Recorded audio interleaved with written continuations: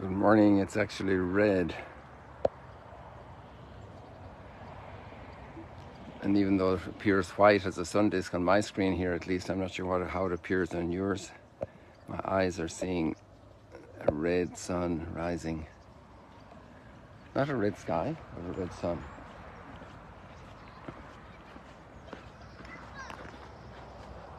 It's very nice. Here's a dad and his boy. He has a fishing line and he's taking his sunrise pictures.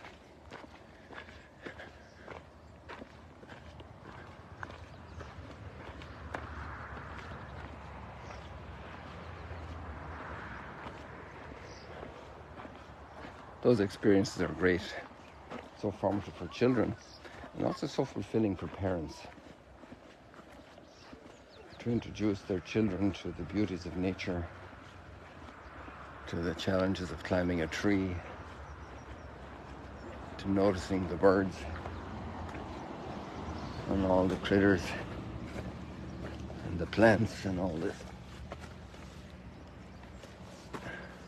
So you know this spot.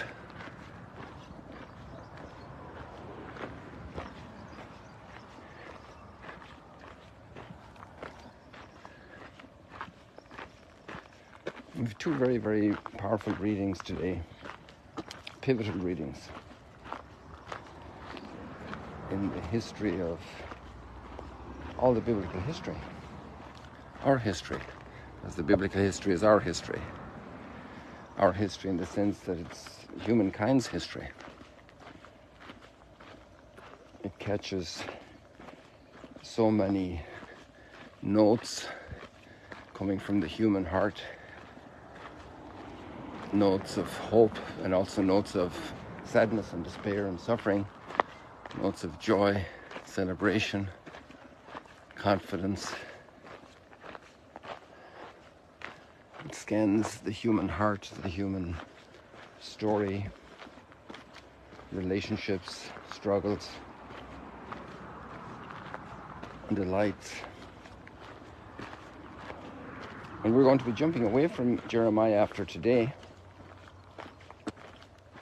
Although when you have time, when we're done here, another moment, I recommend that you move on to the next chapter, chapter 32, and read the story.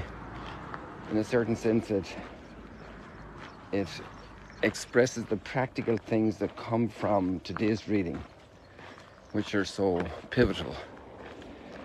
So the political context is very difficult because the Babylonians are going to destroy Jerusalem and set it on fire, and they're going to take the people into exile. So that's just about to happen. And after all, Jeremiah's very powerful and passionate appeals for trusting God and for conversion with very strong condemning words, here, these are words of extraordinary hope for the future. Not words of condemnation, words of hope. And this is the great tension, like music is a tension between sounds and silence. And the electricity up here in these poles, I don't see any right now. Just a moment ago, there were a bunch of them in view. They're passing up here. Actually, I can see them now. They're up here in this gap between these two hills, but I'm not going to try to focus in there for you. And the electricity works with tension. It's a high tension, right? So much of nature works, the universe is held together with different tensions. And we have this great tension also between fear and hope. They're kind of the guardrails on the stairs going up into the future, what we don't control. And this great note of hope is, I will make a new covenant with you. I will blot out all your sins. And in order for you to fulfill the new covenant, you get a new heart.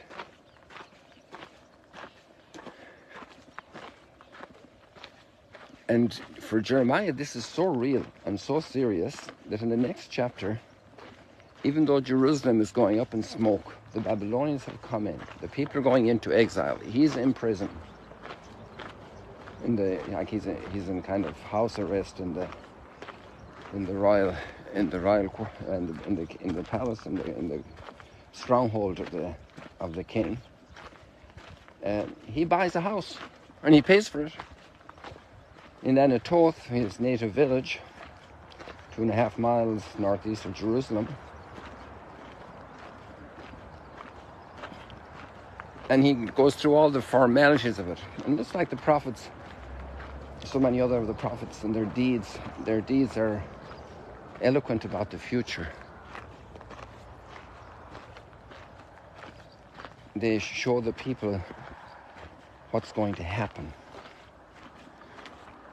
And this is oftentimes why people think prophets are primarily to tell the future, but actually they're spokespeople for God, and that's the nature of prophet.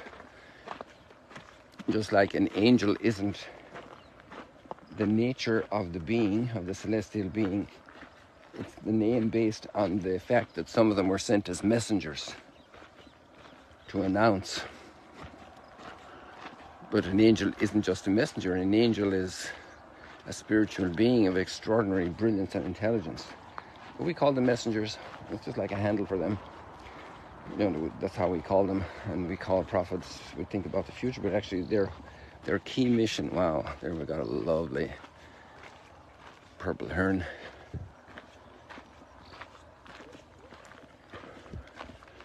Their key mission is to speak for God.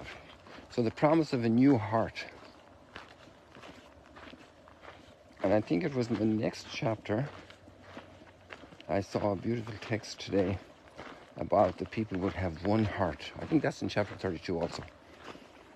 The people would be given one heart. And you know, I thought, wow, I hadn't made the connection before, but that's kind of what we see in the Acts of the Apostles after Pentecost or before Pentecost. They were praying together with one heart and one soul.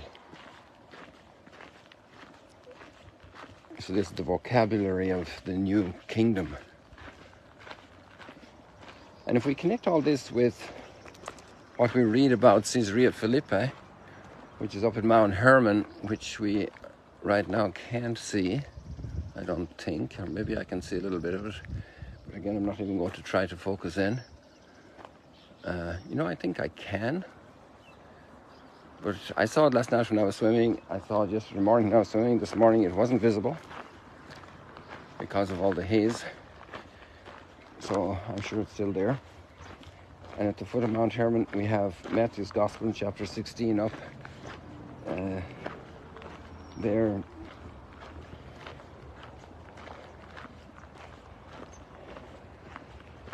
And Jesus doing like an opinion poll, like, what do the people say I am? And then, who do you say I am? And then Peter gives the answer, you are the Messiah, the Son of the living God. And Jesus says, it wasn't flesh and blood that revealed this to you, but my heavenly Father. There you have a little bit of the new heart, the heart that can perceive reality. And also a heart that's going to be, Peter's going to need a new heart, because then he's going to try to stop Jesus going down the path of suffering, or going up the path of suffering, up to Calvary. Heaven forbid. Fall in line behind me, Peter. Don't be opposed to me. Adversarial. I was impressed last night. It's a very long commentary of our friend from Australia. The daily gospel exegesis, also called the logical Bible commentary. And it's a very, very complete one last night. I'm really impressed by a number of insights. It's rather long, but if you're interested in it, it's worthwhile to get more biblical depth background into the imagery. For example, if you want to understand the keys that Jesus gives to Peter, you have to read Isaiah 22, when Shebna has behaved rather arrogantly and above the human frailty level, and hewn himself a fantastic tomb. That's also counter to the pious Jewish burial. Have you ever been at a Jewish burial? they bury the body completely in the earth directly, no coffin. And that's so powerful, and I think that's so meaningful. But this guy had built a tomb. And anyway, he's being deposed, and his successor is being named. And it's word for word, basically, the vocabulary there is the same vocabulary Jesus uses to illustrate Peter's role. It's worthwhile thumbing that. It's also in there are interesting points there in the Apocalypse, the book of Revelation, chapter 3. We won't go into it now. But lots of biblical background always to the story that you read at any given moment. Because the whole Bible is one work. It's amazing. And to accept Peter, then we also need a new heart, because Peter needs a new heart to accept Jesus' path. A new heart that's marked by compassion, by humility, by meekness, being a peacemaker, not a violent person. But also a heart of it's not putting its weight in possessions, in pleasure indulgence, in power and independence. And there we see John in front of Peter at the tomb, and he lets Peter in first, even though he was the one that was there at the burial. Even though he's so mystical and so close to Jesus, he was at Calvary, he lets Peter in first. And we see it in Paul as well, and he calls him Cephas, the precise word that Jesus uses not in the Greek text, in the way Jesus would have spoken to them, the rock, Cephas. Well, we get that kind of effect on the sky again with the sun is going to disappear. It should be probably time for me to stop because it's gone over time nearly. So let's leave it like that. But there's a whole lot there, a whole lot of background, a whole lot of implications, and may we all have the new heart that's needed for the renewal of our world as well.